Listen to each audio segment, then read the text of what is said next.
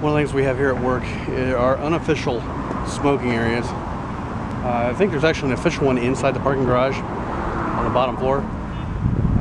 But to walk out of the office, you got to walk by here, and that's the unofficial smoking area. I understand that people aren't supposed to smoke there. Also, we have another one on the other side of the building, but you know, you walk out that door, there's a bench sitting there, but it doesn't say smoking area, but there's an ashtray there, so I don't know how official that one is.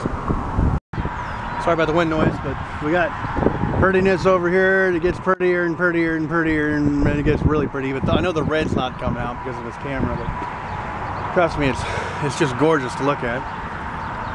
Some days you forget to stop and smell the roses. Had a fender bender.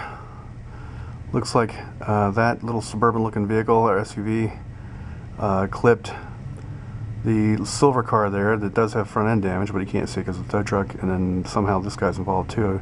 Might be some front end damage on that guy. So I don't see any other vehicles involved. I don't think they had.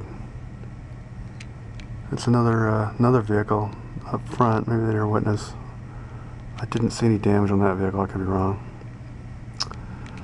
Well, it's another day, another wreck. See if I can get zoomed out here.